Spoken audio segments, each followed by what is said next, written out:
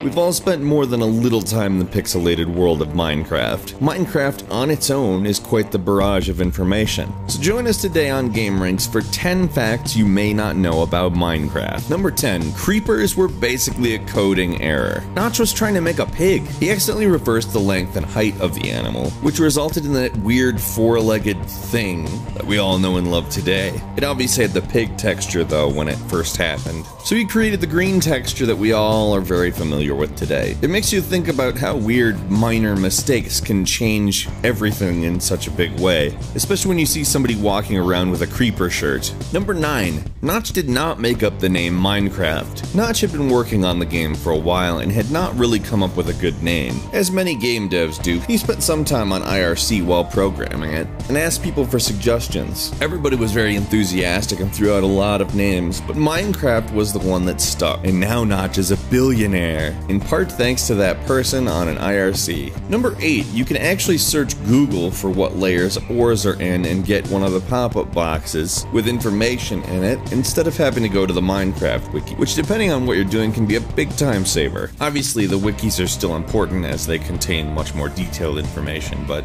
it's pretty useful when you need to know how far you need to dig in order to get to a specific ore. Number 7. The game RuneScape has been remade inside Minecraft, including the tutorial island and several quests. It's actually a server called Mindscape that a developer by the name of Sypo3000 created, with a large amount of quests, interesting spells, custom weapons, an actual trading system, custom monsters with their own artificial intelligence, and 21 additional skills. For fans of both games, it's pretty much a dream crossover. Number 6. Great Britain's mapping agency, Ordnance Survey, actually created a Minecraft map of Great Britain. Now, it's not like a one-to-one reproduction of the entirety of Britain, it actually is a map itself. That doesn't mean it's not huge, it's actually massive. The map itself takes up 20 gigabytes of uncompressed data, and represents over 220,000 square kilometers of mainland Great Britain, as well as some surrounding islands.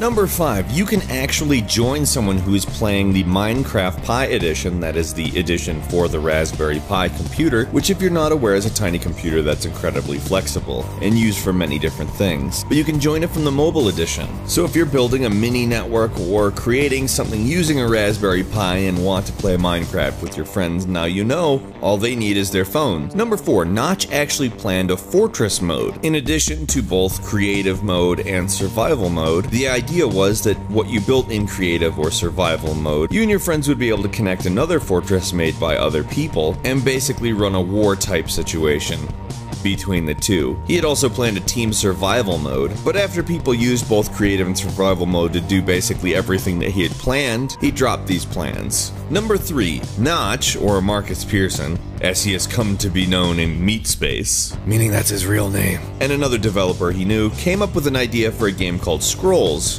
which included elements of board games and collectible card games. Bethesda Softworks actually sued him over using the trademark name of Scrolls, saying it conflicted with their Elder Scrolls series of games, which by that logic, series would be trademarked for the Series of Unfortunate Events book series. Oh, I'm sorry, I can't call it a book series. Series is trademarked. Basically, it's a dumb lawsuit. And appropriately so, Notch challenged Bethesda to a Quake 3 tournament to decide the outcome of the dispute. Bethesda didn't really think much of that because a month later they announced it was going to court, but they ended up settling it, and the settlement allowed Notch and the other developer to continue using the Scrolls trademark, which basically enforced the idea that they own the word Scrolls because they trademarked the Elder Scrolls, and I find that dumb, but whatever. Number 2. Some of the sprites and fonts came from Notch's previous game, Legend of Chambered. Legend of Chambered was kind of a first-person dungeon crawling type game that Notch sort of just lost interest in,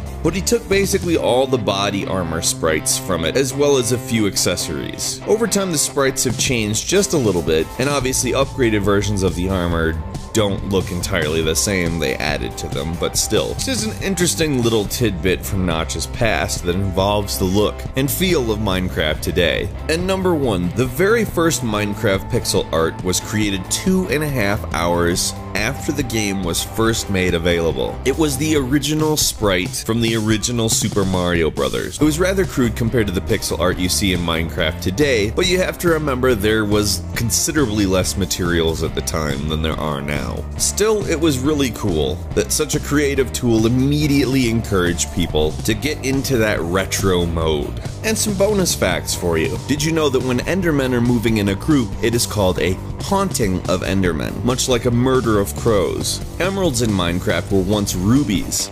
They were changed to emeralds because one of the developers was colorblind and couldn't easily tell the difference between redstone ore and ruby ore. According to Notch, the player's character and all other beings in the entire game have no gender. Everything is androgynous and really likes 1980s synth pop. In Minecraft 1.8, zombies no longer break doors the same way. In fact, they introduced the concept of a leader zombie. Leader zombies can always break doors, whereas other zombies generally can't. Other zombies only have a 1 to 2% chance of being able to break doors. The old school TNT still exists in Minecraft, you just have to summon it with a data value of 1. Endstone has the same texture as cobblestone, however it's just been negativized, or the colors have been inverted, depending on how you want to say it. It's the same texture, but it just looks so unbelievably different. It's like it's the opposite. You can actually pull a horse behind a boat and bring it over an ocean, though it's a lot of work for nothing. Text on signs is just a little tiny floating bit in front of the sign. It's its own polygon. Pretty much all the flowers except the yellow flower have an ID of red. It happened because originally there was only the red and the yellow flowers, but other flowers were added that were basically copies of the red flower with different colors. And finally, the default fish in Minecraft is a cod. They're kind of just fish though. Tasty fish. So anyway, if you learned something or just plain liked one of the things that we said, leave a comment and tell us what you think. Also, don't forget to click the like button, it helps us immeasurably. If you're not subscribed, make sure you do subscribe because we upload daily videos and that is the absolute easiest way to see them first. We thank you very much for watching this, and as always, we will see you next time on Gameranx.